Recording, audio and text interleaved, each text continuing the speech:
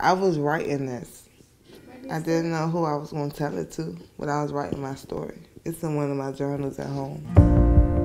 The life about joy, the things I've been through. 1, 2, 1, 2. I thought I was going to have my child. I was going to be with the guy that I had my child with. We was going to have a family. We wasn't going to be on benefits and tying us together. We wasn't going to do none of that. We was going to take care of that child together.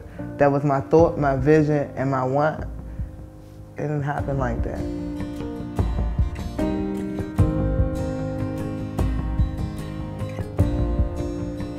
Before I found housing up, I had to become homeless multiple times. Whereas though growing up in my neighborhood, my mom got arrested, wasn't able to keep the house no more.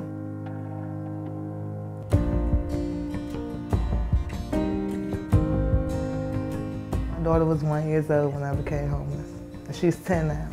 I didn't count the years like that.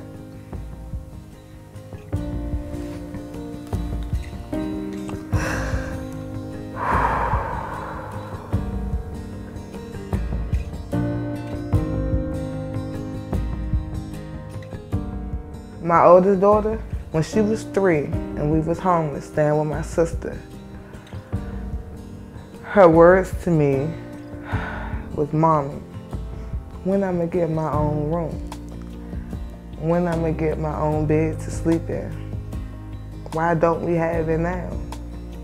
And I couldn't answer but to tell you, look, well, Mommy gonna make sure I do that for us. I promise you that. And I did that, and I feel good about that.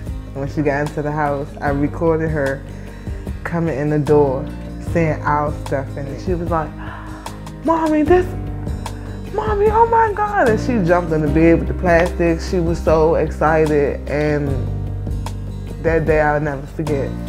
I'll never forget that day. My daughter was so happy. Both of them were so happy, so happy. And I did it. Rent in Washington, D.C. is unaffordable for me right now. I have 2 kids. I'm trying to work 2 jobs just to try to get rent money and transportation money and food money and clothes money for me and my kids.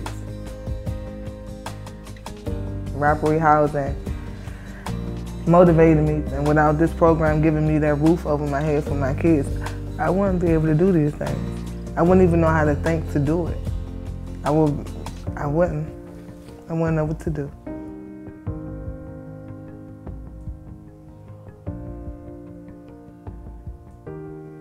I want my kids to know that you're not going to get it given to you. You have to earn it. You have to do things in order to get it. It's nothing given to you out here. You have to keep your faith and know that you're going to do something to do better, to get more of what you want in life. Being in this rapid housing program will help you. It will, honestly, it will help you if you really want to help yourself. That's what I could say. That's real. That's real.